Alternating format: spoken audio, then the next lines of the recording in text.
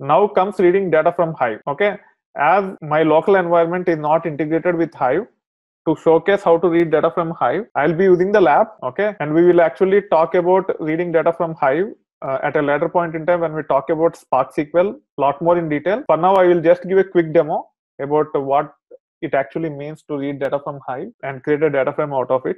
But we will not be getting into too many details here.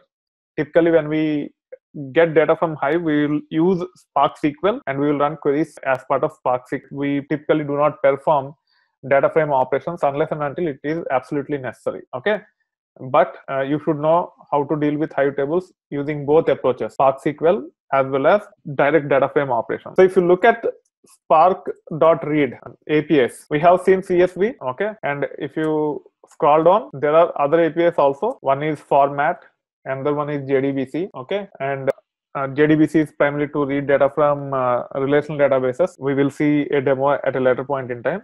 There is an API called JSON to read data from JSON, and we will be talking about it at a later point in time. Okay, we have load. Load is typically used in conjunction with format. Okay, you can see an example here. You can either say spark.read.json directly, or you can also say spark.read.format of JSON and then load, and you can give the path to your JSON file here.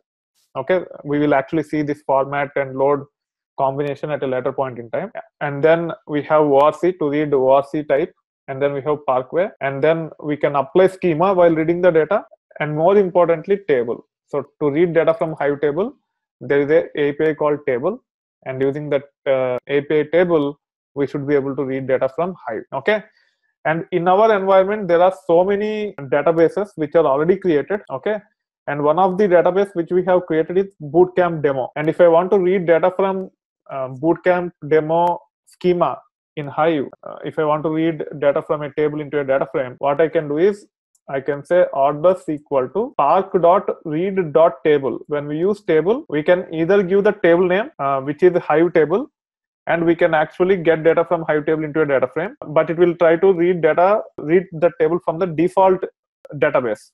But if you want to read a table from a particular database, you can give database name like this, Bootcamp demo in this case, and then table name, and then hit enter. And now you can say orders.print schema. So what it have done, it actually read the data from Hive table called orders from Bootcamp demo database. So let me connect to another session here. Okay, and I'm launching Hive here. And once the Hive is launched, we can connect that database called Bootcamp demo. It is connected to Bootcamp demo, and you can say show tables, and you can see there is a table called orders, and the data in this orders is now created as data frame here. Okay, and then you can say orders.show to preview the data if there is a data in the table. There is no data in the table, that's why it is not showing up anything here. Now this is one approach to read Hive data from Hive table.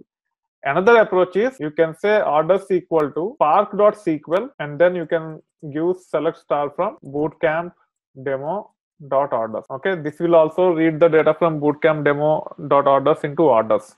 But typically, if you are dealing with Hive tables, you will write all your processing logic in the form of a query, and you should be able to get the results into the data frame. It's not raw data, but we can actually get the results into the data frame.